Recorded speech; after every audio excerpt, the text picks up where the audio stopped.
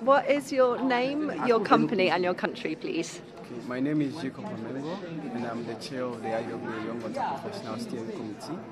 I'm from Ghana, and I work with the Ghana Water Company Limited as a water quality assurance officer.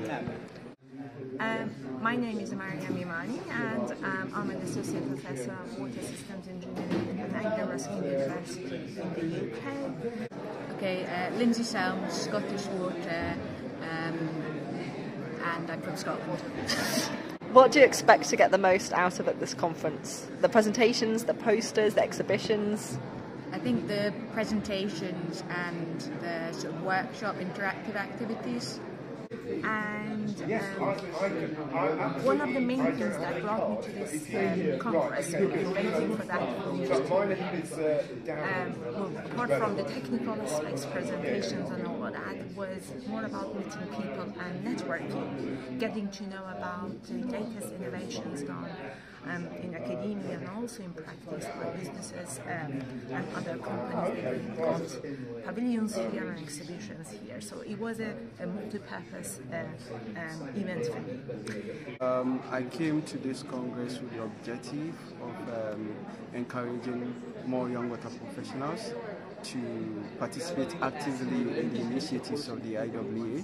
I am also looking forward to meeting with other senior professionals that can mentor me, guide me through my professional development, and finally to sharpen my public speaking skills and facilitation skills. Okay. And what topic are you most interested to learn about at this Congress?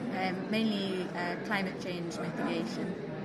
The topics that I'm more interested in, that's the reason I signed up for this congress, was that my research is very much in these days focuses on wastewater infrastructure resilience and mainly adaptation from the means of nature-based solutions or sustainable drainage systems, which are very interesting. So I attended a lot of sessions getting to know about the latest around the globe on nature-based solutions and sustainable drainage systems. And what do you see as the greatest water challenge in your own country? I think it's the speed at which we need to change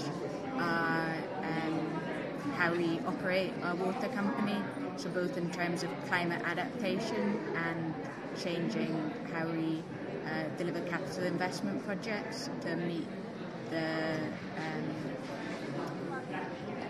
our net zero challenge. I think it's policy, because I believe our policies are not that strong to ensure that we attain universal access to clean water and safe sanitation. So I believe most of the things that I'm getting from here is how best I can contribute to the processes of strengthening our policies or improving our policies to be able to solve the water challenge that we have. And I think one of the greatest challenges that we are facing in the use of sustainable drainage systems, perhaps in the UK, it mainly goes around maintenance and adoption of that. So it was interesting to listen to maybe what was northern countries and getting to know about the latest innovations that have happened, how better they manage the sustainable drainage system in support of better operation and management of sewer system, particularly around combined sewer overflows. That is one of the greatest challenges these days, how best nature-based solutions and salts specifically can support the reduction of sewer salts in the river, and hoping to achieve link line initially for better wastewater system management.